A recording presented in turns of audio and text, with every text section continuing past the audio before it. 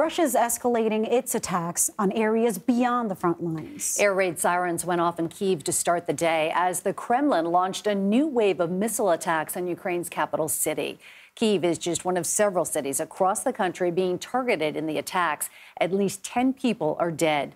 Russian President Vladimir Putin says the latest wave of violence was a response to the bombing of a bridge that connected mainland Russia to Crimea. He called it, quote, a terrorist act. Ukraine has not claimed any responsibility for the attack.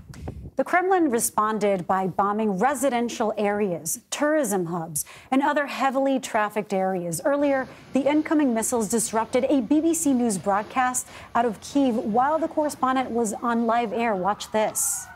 The front lines was hit, more than a dozen. So.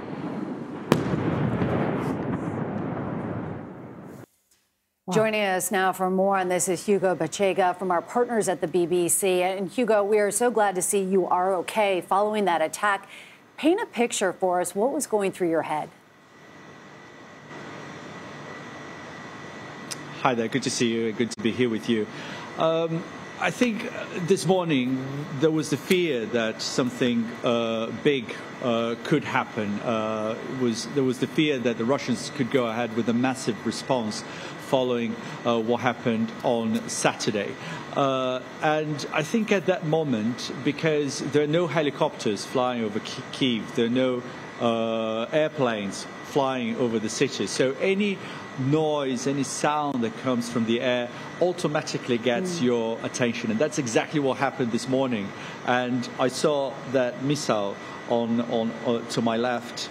And I think when you see me looking, to the sky, looking up, I saw the missile, and it was very, very close to our location, our hotel, and it hit a location here in the city center. I think the target of this missile was the area near the glass footbridge, which is a major landmark here in the capital, in the city center. So I think for many of us, it was a shock that this happened in the heart of the city and obviously very close to our hotel here. We're broadcasting from the car park. This is the underground car park that serves as a bunker here. This is the safe location in the hotel.